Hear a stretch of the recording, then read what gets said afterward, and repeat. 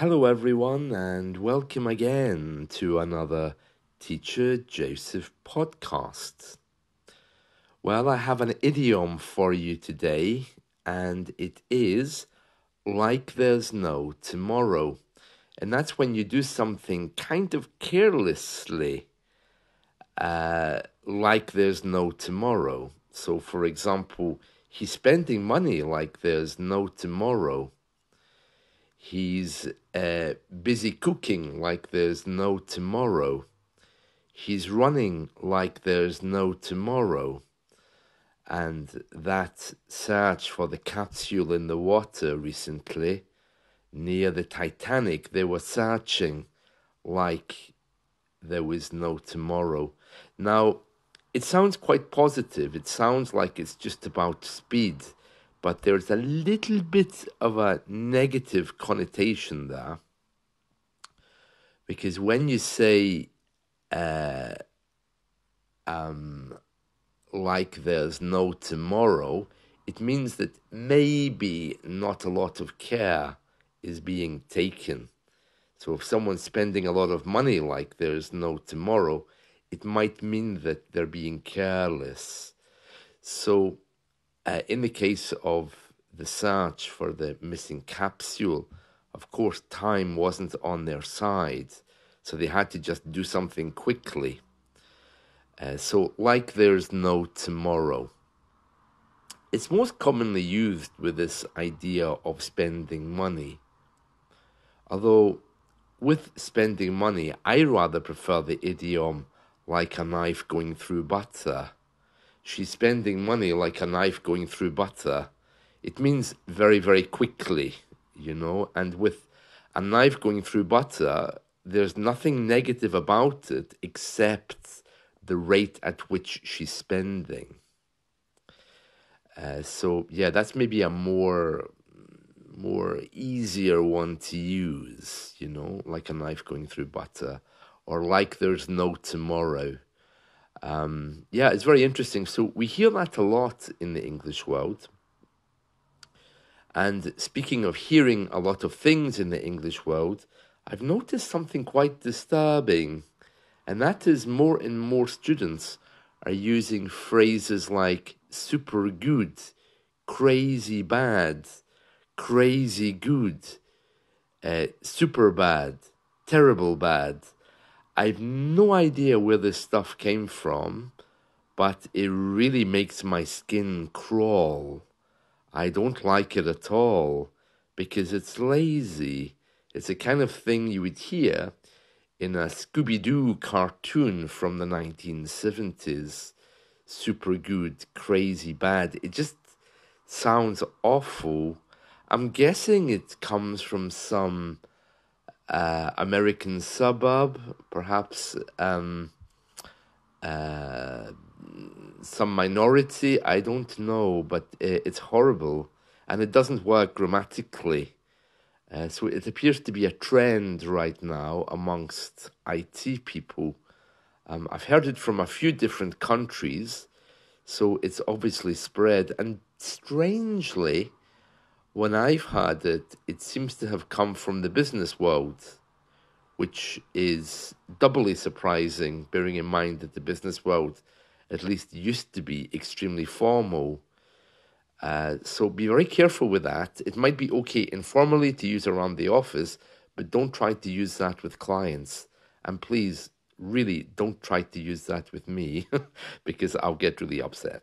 Okay? So, crazy bad, super good, super cool. Keep it for your friends. Yes.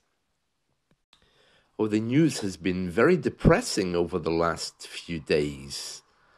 It seems to me that our hearing is about this capsule and the sad death of these 5 victims. And on top of that, there's also news that more and more people are turning to AI to learn languages. That came as a bit of a shocker for me. I knew AI was popular, but I didn't know it was that popular. Although I think it depends on the language you're trying to learn I just tried it a minute ago to learn Farsi, and it didn't know what day of the week it is. Although it did give me a lot of really useless information in English about it. It was spewing out information like there's no tomorrow. It gave me a whole lecture about Farsi, and then I asked it to say something, and it failed completely. So it's not that good. Um, yeah, it seems to be it's kind of taking over right now. I've heard a few language exchange partners complaining that they've been dumped in favor of AI. Really, I wouldn't rely on it, not at this early stage anyway. I think it's probably okay to use a system which has been designed using AI, but I wouldn't try to use ChatGPT or anything like that to learn because I don't think it knows enough and its pronunciation doesn't sound the best from what I can see. But it may be in English it's better. It says here in the BBC News this morning, this is a woman talking. She says, "I'm just one of many people who have discovered in recent months the benefits of AI." Yeah, of course you are, dear. And yeah, it goes on to have an interview with an associate professor of applied linguistics. She's saying that there's a virtual companion that's been helpful in learning English. I wouldn't have thought a linguist would know much about that. You see, this is the thing. Some people, especially linguists, they get so lost in tiny little strange bits of the language that they lose sight of what it's like to actually teach it. Linguists tend to be a little bit like theologians. You know, if you ask a theologian about something related to a religious ritual, he's not really going to know so much about it. He understands the whole meaning, he understands the thoughts behind it, but he's useless at explaining what the ritual is. It's kind of like that. Linguists are the kind of very deep thinkers about language, but ask them to explain anything? Oh no, they're not usually the best at that. They're better at collating data as to how language is used. I used to have a friend who was studying linguistics, and I thought to myself, oh great, someone studying linguistics. They'll be able to give me lots of information about teaching. Honestly, he was the most boring person. I was afraid to ask him what time it is in case he told me how the watch worked. Really, he was so dull. For him, it was all about collecting data about where words are most used. His studies seemed to me to be more like some kind of data analyst rather than anything to do with language. It was a really dull person. But anyway, according to the BBC, a South African cafe owner has gone further in improving his Spanish grammar with the aid of AI. And then it says he had a hard time finding simple study tools, especially given his ADHD. What is that? I think is that the syndrome? Is it where you have attention deficits? So he started using ChatGPT to quickly generate and adapt study aids. Not with Farsi, he's not. Maybe with English, perhaps. But oh no, I've never found it very useful. I asked it a few times about when my favorite actress was going to die, and it gave me this big moral American message about why we should not think about when people are going to die. Oh dear, not very good, I thought. But anyway, yeah, very sad news about death in the news. I'm not going to go on about this because it's very depressing. But yeah, I see an actress here has just announced that when she dies, she wants to be sent to space. Dear, really, you'd think they would come up with some other type of news. When I die, I want to be cremated, and then I'm going to come back as an egg timer. Yeah, just to annoy everyone so that when you think your eggs are ready, they won't be. I'll be one of those little hourglasses, and you can put my ashes in the hourglass. You know those egg timers? You put enough sand in them for 2 minutes, and then the sand drops through, and then when your eggs are ready, all the sand has gone through. Yeah, I'll be one of those. And then I'll upset everyone because I'll make sure that eggs either aren't cooked or they're banned completely. Maybe they'll put all of me in one of those egg timers, but that would be called an hourglass. You know those big egg timers? The ones in the movies, they obviously have too much sand to be egg timers because they last longer than 2 minutes. So they're called hourglasses. Yeah, they could put me in an hourglass maybe. That would be fun. And I could be a timer, yeah, for an hour. So when really rich people say, okay, I'm going to study English for an hour, and then they will sit me on the table and turn over the hourglass so that the sand drops through, and it'll be my ashes. Yeah, I'll make sure they study for an hour. In fact, I'll make sure they study for 2 hours. That would be good. Be better for their English, so they can't run away. Yes, yes.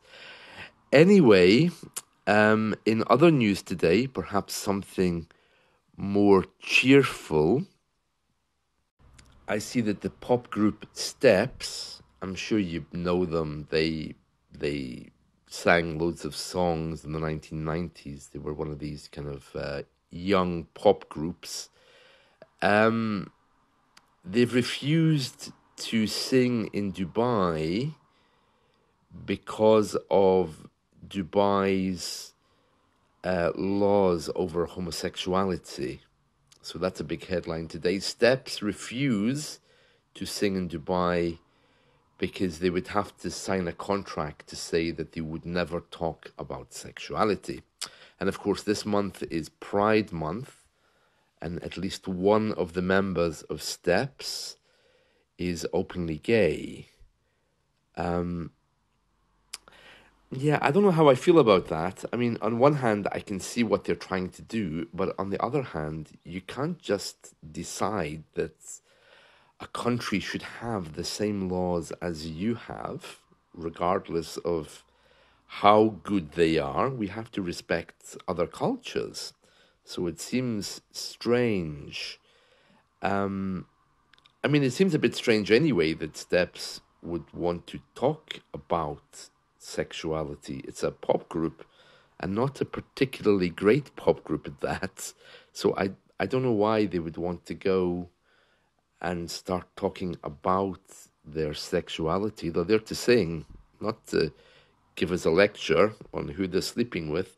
Seems a little bit strange, but yeah, I mean, I can see the point, of course, you know. It is perhaps the only way that gay people can protest or try to get things moving. So that's in the news today. What else do we have? Yeah, another story is that the EU flag has been effectively banned from the London Mayor's office. So 7 years after the Brexit vote, they wanted to fly the EU flag to mark the 7th anniversary of the UK voting to leave the Union. I mean, I think that's a stupid idea anyway.